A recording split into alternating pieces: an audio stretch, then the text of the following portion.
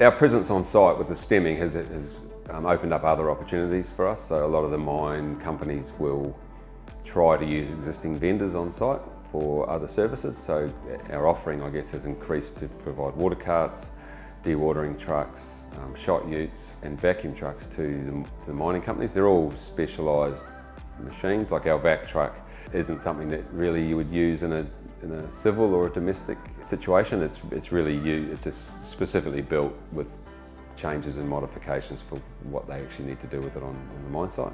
Our offering now encompasses a much wider range of equipment. Our largest client in the west would be Rio Tinto. They ran a study within the business where the sites that had our stemming trucks had fewer misfires than the sites that did, and the decision for the business was to own stemming trucks on every one of their sites. We've got a variety of clients within Australia. We've got two segments. We've got local government, which is local councils and shire councils. And then we're in the resources sector. We work for the majors across Australia, from WA, New South Wales, Victoria and Queensland.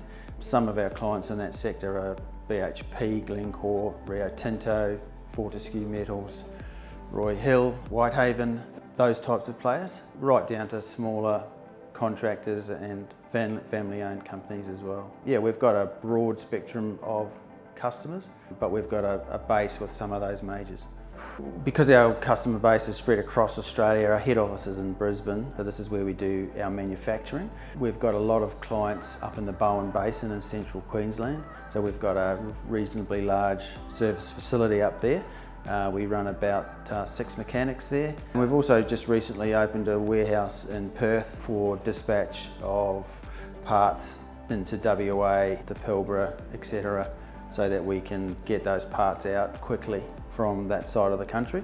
Oh, it's essential to have a presence in those markets. Those mining customers and local government customers, they demand a pretty high level of service.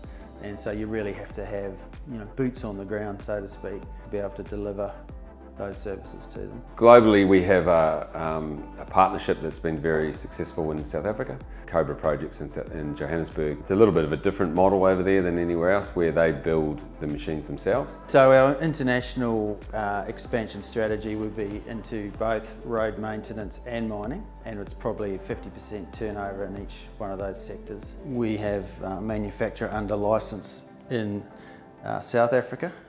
We export to the UK, and we export to South America as well. So our vision is to eventually have more of those products going straight out of the Philippines directly to those international customers. Trying to increase our channels of customer so that we've got a more diversified customer base and more stability. So yeah, Latin America is looking pretty exciting. They've got a mining industry there that's actually bigger than here. Plus North America, more for the road maintenance side of things. The export market for us is a big part of our growth strategy. So yeah, there's pretty much half the world's GDP over there, so it's a pretty big market. So yeah, it's a great team. It all comes together. Everyone's got their role.